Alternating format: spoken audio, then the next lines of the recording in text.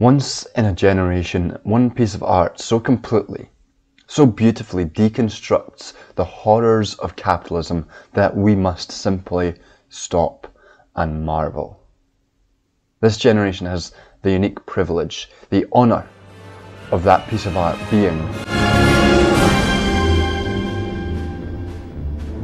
Excuse me, miss, can I ask you a couple of questions about the 2000 stop-motion animated film Chicken Run?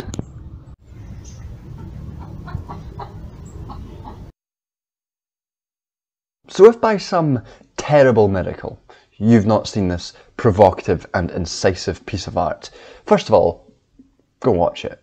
Obviously, it's great, you should watch it now. But if you've not watched it and you somehow want to watch this video instead, let me summarise it for you. There are these chickens, right?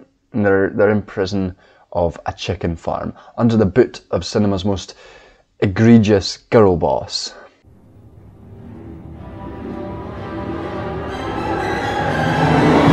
Now these chickens, they don't quite like being imprisoned in a chicken run, having their eggs collected for the profit of the bosses. So these chickens decide to run.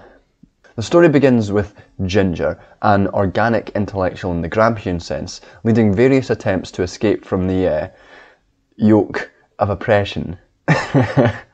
Crucially, never leaving another chicken behind, despite the fact that it would be really easy for her to escape on her own. The themes of collective resistance versus individual emancipation are established early on here. After several escape attempts, a mixture of despair and, perhaps more worryingly, perhaps even worse, a sense of acceptance begins to spread in among the chickens as they're beset by failure. So laying eggs all your life and then getting plucked, stuffed and roasted is good enough for you, is it? It's a living. And as our hero stands out, looking to the sky, despairing, she sees flying above her a cock, who soon crashes into a weather vane and falls into the prison, breaking his wing. I wonder if the weather vane is symbolic of Rocky and his sort of changing direction throughout the film. Perhaps. Meanwhile, over the carcass of one of their consumed labourers, the avatars of capital ponder their domain. One paranoid about the workers becoming organised, and the other consumed by capital herself. The need for growth, the quest for profit. I'm sick and tired of making minuscule profits. By the way, the scene where one of the chickens gets taken to the chop is haunting. Used to make me cry as a child. Truly just a haunting scene. But anyway, finally, the solution to all of capital's problems reveal itself. Automation, the mass cannibalization of the bodies of the workforce.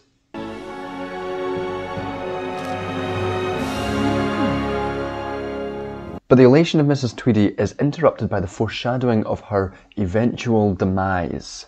Yes, those chickens are up to something. Foreshadowing that is at once dismissed, perhaps indicating the short-sightedness of capital itself. It's all in your head, Mr. Tweedy. Say it. It's all in me head. It's all in me head.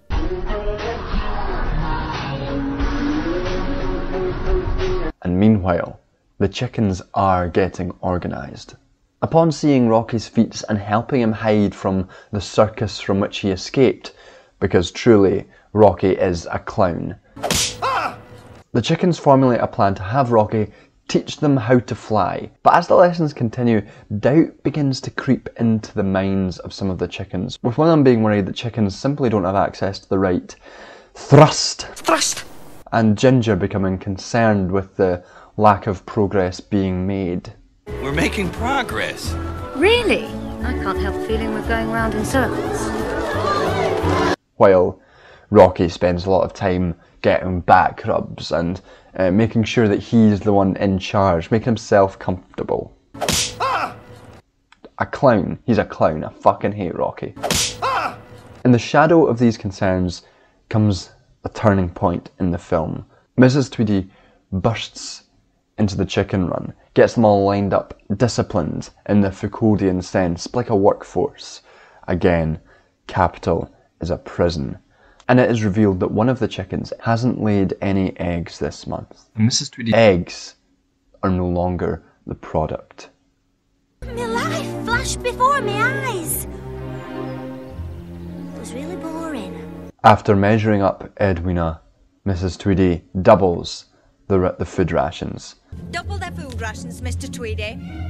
I want them all as fat as this one. Ginger, however, isn't bought off as easily as the other chickens. She sees what's happening. She sees the ruling class trying to buy off the chickens with feed, trying to fatten up their bodies for the chop, for the pie-making machine. Ginger reveals that they're going to kill all of the chickens. They're fattening us up. They're going to kill us all. Hope dies and pessimism takes its place.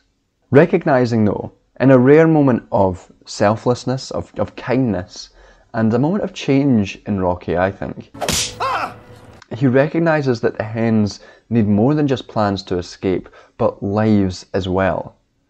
Rocky does something selfless for once, and organises a party. I don't necessarily have that much to say about this scene, except that I love it. Look at these rats. Look at them dance. This is great. This is just great stuff. It's a great stuff. It's easy to forget that not only is this a great piece of art, but it's just a fucking charming film, and I love it. Crucially though, it emerges that Rocky's arm has healed, and he'll be able to give a flight demonstration in the morning. But the levity is cut short as the pie-making machine that Mrs. Tweedy has bought has been switched on for the first time. And Mr. Tweedy, recognising the role of Ginger in the proletariat, collects her first as the victim of the machine. How does it work? Get me a chicken and I'll show you.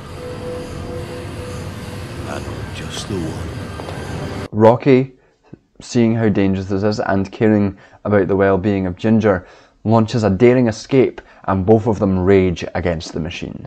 Rocky and Ginger escape, they break the machine, but crucially they don't break all the systems of control that allowed the machine to be constructed in the first place, and Mr. Tweedy will have to go on to fix it, buying themselves time, but not overturning the whole system, not escaping the prison of the chicken farm and the prison of capitalism itself. The next day though, as the chickens excitedly await their flight lesson, it's revealed that Rocky has left in the night, leaving evidence that he is, of course, a fraud. He's escaped on his own as a lone, free ranger.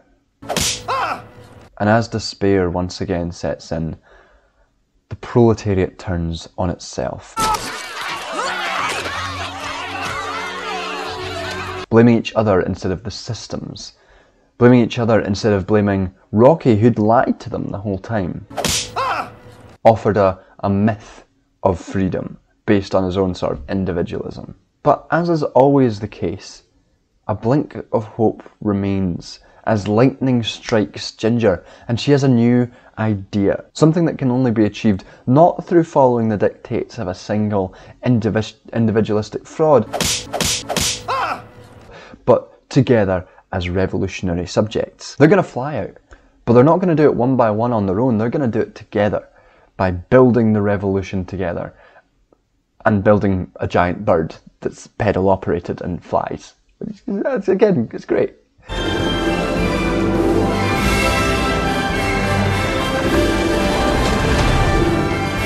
And so, against footage of Mr. Tweedy fixing his machine of death, the chickens steal the master's tools and start building their own means of emancipation, their own means of life. Life and death contrasted in these hegemonic and subaltern processes of revolutionary versus death-making machinery. True, it's dialectic. It's a dialectic. But tragedy strikes. The pie machine is fixed, and Mr. Tweedy discovers the chickens working.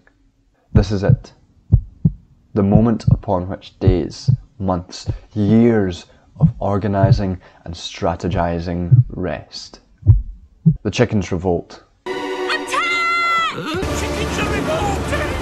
They incapacitate Mr. Tweedy and start on their escape, but are thwarted on the last second by Mrs. Tweedy.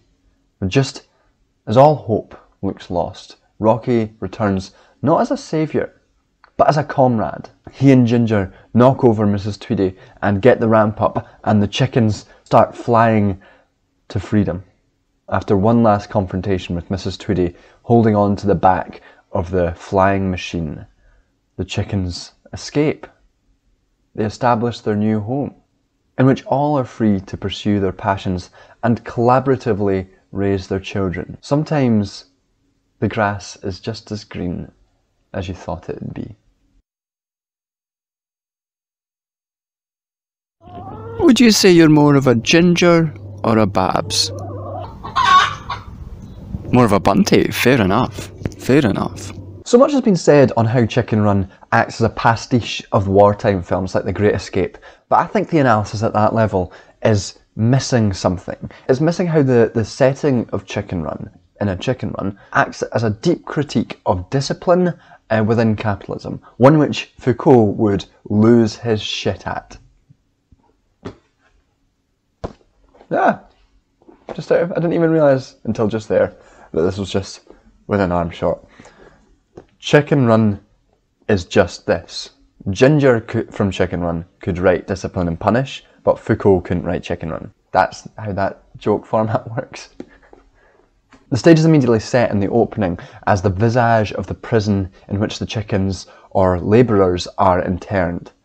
Is the prison merely physical, or, as Foucault and many others have come to understand, does the logic of the prison worm its way into the very subjects of society? A question we may yet be left to ponder. You know what the problem is? The fences aren't just round the farm, they're up here, in your heads. Due to a role as the Gramscian organic intellectual precipitating resistance, Ginger is frequently imprisoned, her crime fighting for liberation. No chicken escapes from Tweedy's farm!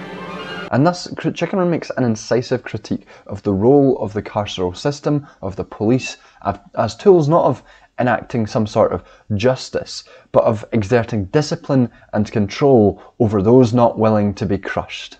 Moreover, and somewhat depressingly, the concept of being prisoned, warehoused away from the pressures of society, is compared to a holiday. Back from holiday? I wasn't on holiday, Babs. I was in solitary confinement. Oh, it's nice to get a bit of time to yourself, isn't it? In this way, Chicken Run is very much like Squid Game, in which the world of this murderous game is considered preferable to the outside world. Also, Babs is fantastic. 10 out of 10 character, no notes, love her, 100%, great, love her. So while a liberal might look at this and see merely a satire of a prison camp like The Great Escape, we as socialists can see this as a mode of disciplining the workforce, making sure they know the boss is always watching. And yet the prison setting would be incomplete without the spectre of death hanging over it. So in this scene, which haunted my childhood and still haunts me to this day, the chicken who can no longer be productive, whose labour is no longer producing value for the boss, is literally murdered and her flesh and body consumed by capital. Necropolitics is embodied by Edwina. You know, people make a lot about the Gothic metaphors in Marx, but here in Chicken Run is the body and flesh of a labourer who can produce no more value, she's literally consumed by capital. The prison of capitalism rests on necropolitics. And as has been indicated, there is a constant battle against acceptance into this regime of the capitalist prison. In a scene in which the chickens push back on the escape plans and the escape attempts, arguing that chickens should just spend more time laying and less time escaping, it's revealed that in some sense the chickens believe that this is all their life could be, that if they step out the bounds of capitalist accumulation, that they somehow deserve death, somehow deserve the punishment that awaits them. We haven't tried not trying to escape. How many more empty nests will it take? Well, perhaps it wouldn't be empty if she'd spent more time laying and less time escaping. The logic has wound its way into their heads. It's started producing particular subjectivities within the chickens. life can't get better. Note, for example, the necropolitic undertones here, which will soon become overtones. So laying eggs all your life and then getting plucked, stuffed and roasted is good enough for you, is it? It's a living. As the chickens are kept in a place of slow death. They're reduced to economic units which, once they're no longer productive, are deemed useless and murdered. And most horrifically, it's seen as a simple fact of life. Natural. It's a living. In Chicken Run, the prison is capitalism, and capitalism is a prison which reaches deep into the minds of all of the chickens. Do you think the film would have been improved with some more developed feminist themes?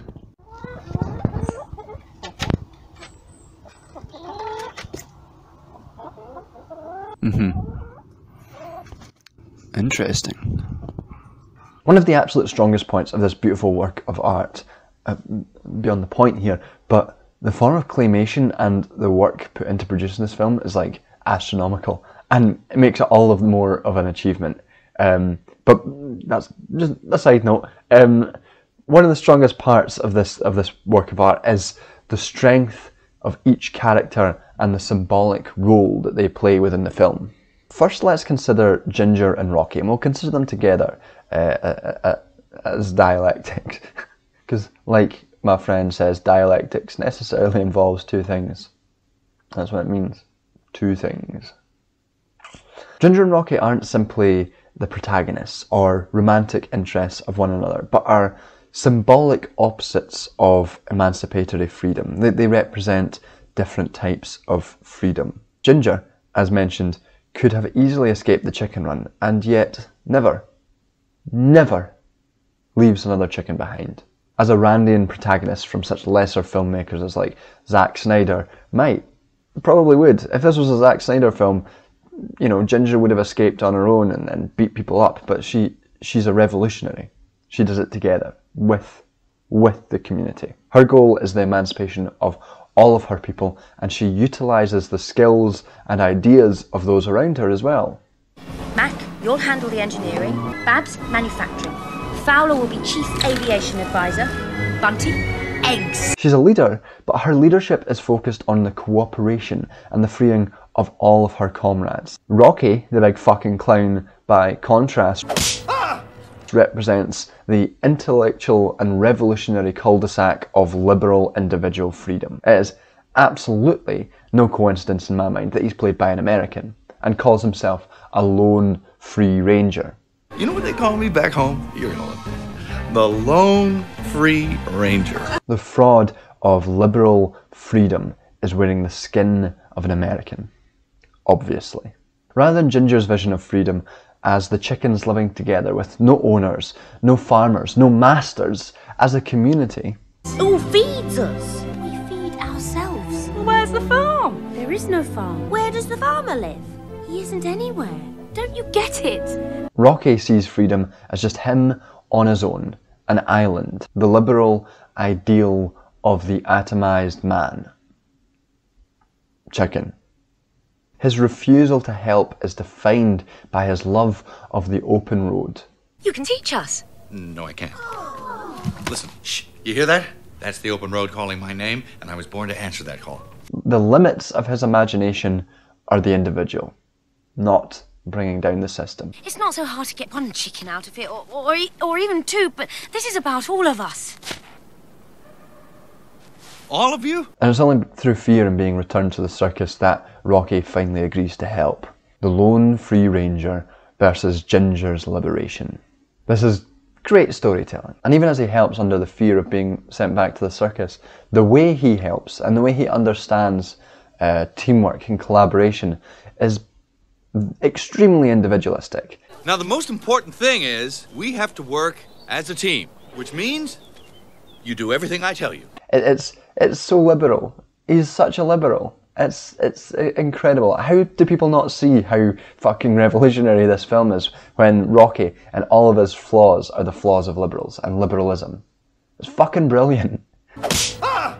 And does this not invoke the ways in which liberals will implant themselves in the struggles of others and demand that they follow the edicts of the liberal? Are we not revealing something about the nature of the US as a particular geopolitical power and demanding that people fight for their liberation in ways that are palatable to the liberal? This is pointed critique. And the sort of culmination of the fraud of the liberal is revealed as Rocky, out of fear, out of shame, out of being revealed as a fraud, it leaves the chickens to fend for themselves for the sake of his own individual freedom.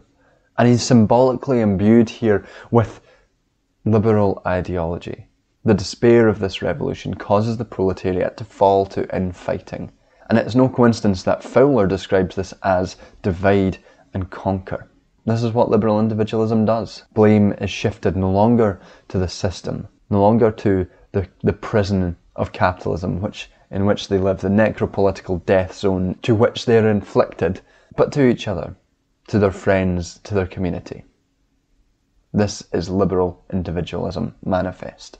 Gentlemen, this is Democracy Manifest. Only once Ginger, like the prototypical Gramscian organic intellectual, rises up with a new cooperative revolutionary methods, are the chickens again brought together as a revolutionary class. The interplay between Rocky and Ginger really is the sort of negation of liberalism as an ideal. The idea that it has anything useful to give or to say about the world is completely rejected by Chicken Run, by Ginger. And yet, what I will say about Rocky is his flaws aren't pathological. We see him care. We see his care grow for the chickens and he lives among them, living their struggle. And though he rejects emancipation at first, leaving through shame, his return is a refutation of that liberal individualism. He returns to help the movement, not himself. He's already free. He can already make his way into the world as his lone free ranger. He risks, in the end, being stuck in the Chicken Run. In my mind, Rocky believes that he might not survive going back. He's just giving up himself for the movement. That liberal individualism is ultimately rejected by Rocky and by the film.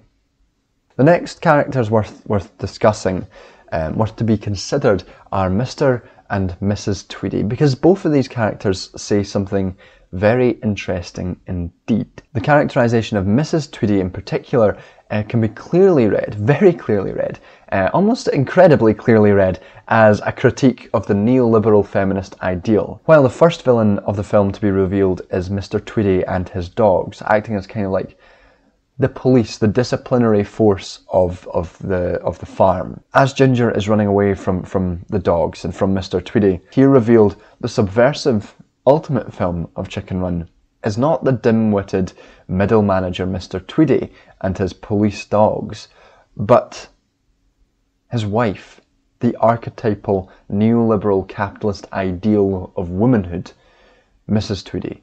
She's ready to exploit the labour, both productive and reproductive, of her female labourers, the chickens. Throughout this film, Mrs. Tweedy blurs the lines between family and business, resenting the minuscule profits that this family farm has brought in, and disparaging Mr. Tweedy for seeing any value in the family farm that's been in his family for generations, beyond its capacity to make profit. We've always been egg farmers. My father and his father. Poor, worthless, nothings. And here again we can see the critique of neoliberal feminism as Mrs. Tweedy invokes running the family like a business. The familial relationship is instrumentalised as a labour relation and the family reframed as a business. And moreover, this is done in a way which deeply reifies the social reproductive role of women under capitalism. Mrs. Tweedy's homemade chicken pies. Mrs. Woman's touch makes the public feel more comfortable. Mrs. Tweedy's homemade pies is propaganda to support the idea that it's desirable for pies to be made by a kindly mother figure, while in actuality they're the result of deeply destructive production forces and cannibalising the bodies of the workforce, particularly the bodies of women, or chickens, female chickens, hens. So you know, when I was writing this, much of this is pretty tongue-in-cheek. I genuinely think Mrs. Tweedy is a fucking fantastic illustration of the neoliberal sort of feminist, and a critique of that kind of neoliberal feminist. Like, the critiques are so clear, and the imagery is kind of fucking incredible. And there's a moment at the end where it's made incredibly explicit. This sort of critique of neoliberal feminism is incredibly explicit when, in the final showdown on the back of the big flying chicken, the ideal of Mrs. Tweedy is plastered over her face as she's dragged up a billboard. She's like wearing a mask of like the idealized mother figure for neoliberal feminism, and she tears off this mask of idealized womanhood under capitalism to reveal a grimacing face of anger, of murder, as she tries to chop the head off her female underling. I genuinely can't think of many more effective symbolic illustrations of neoliberal feminism than this one image of a woman tearing off her idealized mask while trying to murder another femme individual. It's like she's trying to exploit them to death. It's genuinely kind of amazing. So the final figure that I think we can give some look at is Fowler. At first, Fowler's appearance in this film can seem a bit odd. In a film otherwise packed with metaphors about and revolutionary ideas, Fowler seems like an odd addition. They are primarily for the spoof of the Great Escape and war movies. Let's have some discipline in the ranks. What? But in his prescient advice to Ginger, warning her about Rocky, Beware of that one, young Ginger. That Yank is not to be trusted. we're reminded that despite seeming useless, superfluous even, the wisdom of older members of the community can truly cut deep. And he is, of course, right not to trust the liberal individual cockiness of Rocky, as we've been over in some depth. Fowler reminds us that value doesn't exist merely in those that produce profit, but in everyone, especially in those older members of society who are so easily cast aside by capitalist systems of value. And on top of this, in a situation where the female characters of this movie hold the burden of productive rather than socially reproductive labour, we might miss that maybe that is part of Fowler's role, to ensure the reproduction of the chicken's labour power through the production of order within the farm, and the doling out of wisdom and education to the chickens, ensuring that they are awake for work, ensuring that they know how everything works and how life runs in the farm. Sure, he's comic relief, but his value to the revolutionary critique of this film, when properly uncovered, is quite deep. It has true depth. And this idea is more firmly supported in the final scenes of the film, when the opening of our post-capitalist utopia starts with Fowler teaching young chicks. He's directly engaging with that social reproductive role. It all fits. It all fits together. It's great. I also just want to mention the rats because they're great, and this is one of my favourite lines. Right, we slipped into the farmer's room, all quiet like. Like a fish. Yeah, and we... Like a fish? I have nothing to say about them. They're just fucking great. Are you worried about the sequel? Because I know I am. Let's check it. This is it's close to a perfect film. How can they improve on it?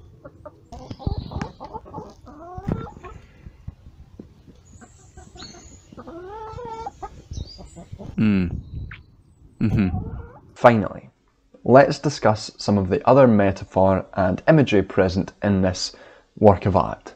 So throughout this film, we're given visions of a brighter and a better future, interspersed with suspiciously communist-looking designs. The poster of the sun rising, hell, even the titles are red. It'd be easy to brush this off if the context of the rest of the film wasn't so obviously communist, but it is, and so clearly these are deliberate uses of communist imagery. Secondly, I want to draw attention to the great machine that Rocky and Ginger fight. Automation isn't the only critique being levelled here, and in fact, with the arrival of full-scale automated production, Full-scale automated production. which will deepen the exploitation of the chickens to the point of being fully eaten by the machine of capital, Walter Rodney might find relevance. As Mrs. Tweedy argues, farming chickens belongs in the Dark Ages. This will take Tweedy's farm out of the Dark Ages. Poverty equals worthlessness. Again, the neoliberal feminism of Mrs. Tweedy on full display here. Progress must be made. And yet, she's willing to decimate populations of chickens. Whole populations just for profit. Economic development here is, as Rodney argues in chapter 1 of How Europe Underdevelops Africa, not concomitant with any sort of moral development. In fact, here, and in the case of colonialism, the opposite is in fact true. And it's also, I think, worth pointing out how linear and stages Mrs. Tweedy's idea of progress is. This will take Tweedy's farm out of the Dark Ages and into full-scale automated production. Automation must mean progress to her. The Dark Ages is something to be escaped, something horrible necessarily, and progress is mass murder. And moreover, while Ginger and Rocky reject the system both symbolically and literally break the machine, unless all the systems that subjugate the masses are torn down, then the machine will always return, and it indeed does. Revolution requires more than just breaking down one part of the system, but in transcending it all, breaking it all down, and building something new in its place. It's then such a victory, both symbolically and literally, as in the end, not only the machine is destroyed, but the farm itself is destroyed.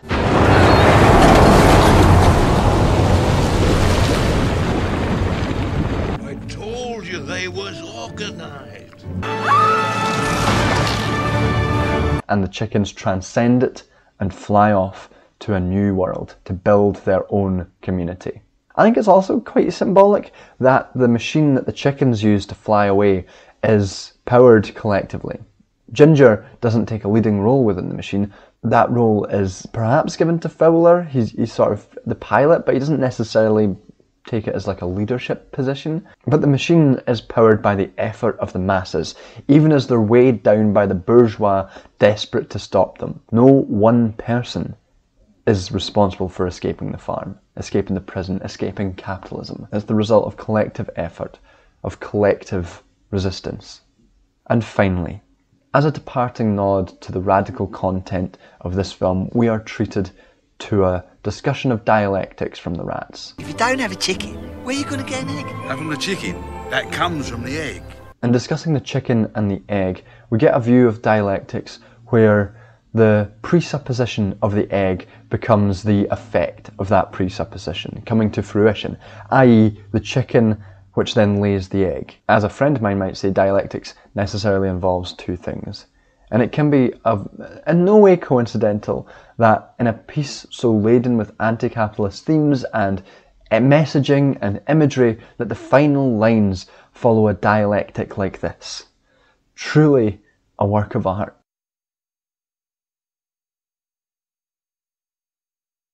There's so much more I could say about this truly fantastic film. I could talk about the score, which slaps, the form, which slaps, the voice acting, which fucking slaps.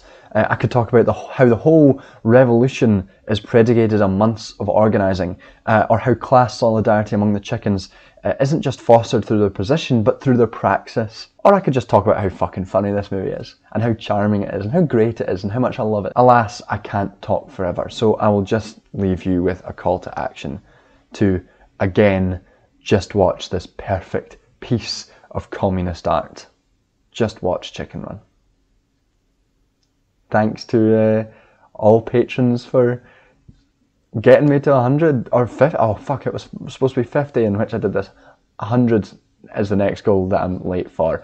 I hope you all enjoy this weird video that will be up for everyone else in December.